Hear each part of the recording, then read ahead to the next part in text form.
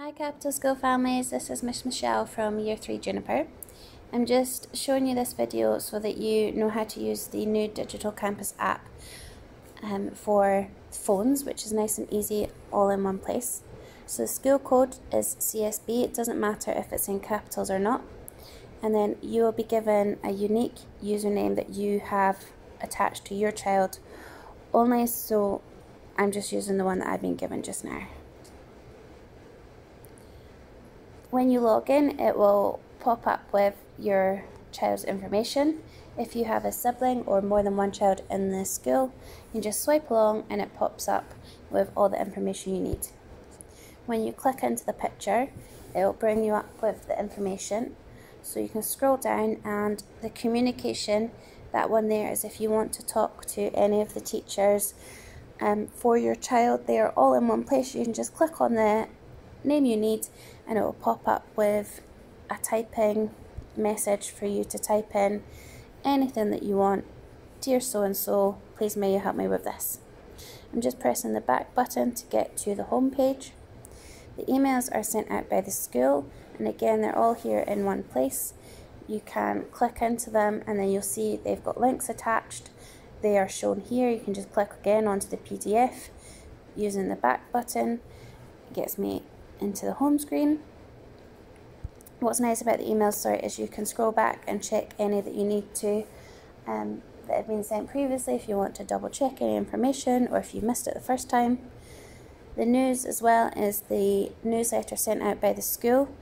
Again, you can scroll down and see them all if you want to go back and check, and you just click onto it and then click the button where it says PDF. The circulars are very similar to the news and the emails. It just all comes up in one place. Anything sent by the school will pop up here, and again you just have to watch out for that link that will pop up there. If you keep scrolling down, you've got your information that you want about your attendance. You can click into that and it will pop up if your child's been present, absent, or if it's been a holiday. Your financial summary will show you if you have got any fees still due, and then again with your fees receipt, that one here, you can click on and go into any of the dates that you need if you want a copy of your receipt. The progress card is the learning sort of journey for your child. You'll be able to go through in all of the previous years as well. If you scroll down to the bottom, that will give you your most recent one. So this is term 1, the one that's just been sent out at the end of this term here.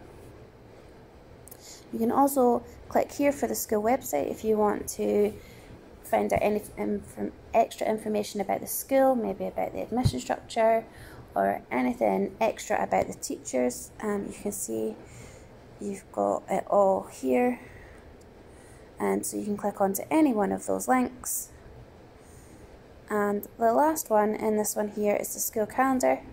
Obviously we're on holiday just now, but you can click onto any of the months and see if there's any goings on or happenings, special dates.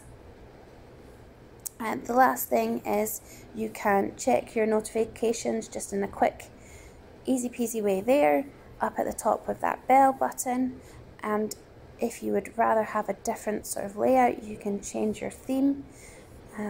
Say I choose this one, it will log me back into the home screen. I just click on my person and it's exactly the same, but it's just popped up in a different sort of format, so it's whichever one you prefer. And that's it. What's quite nice about this app is you can log out and do whatever you need to do, and then when you come back in you don't need to log in again because it saves all your information, which is really handy.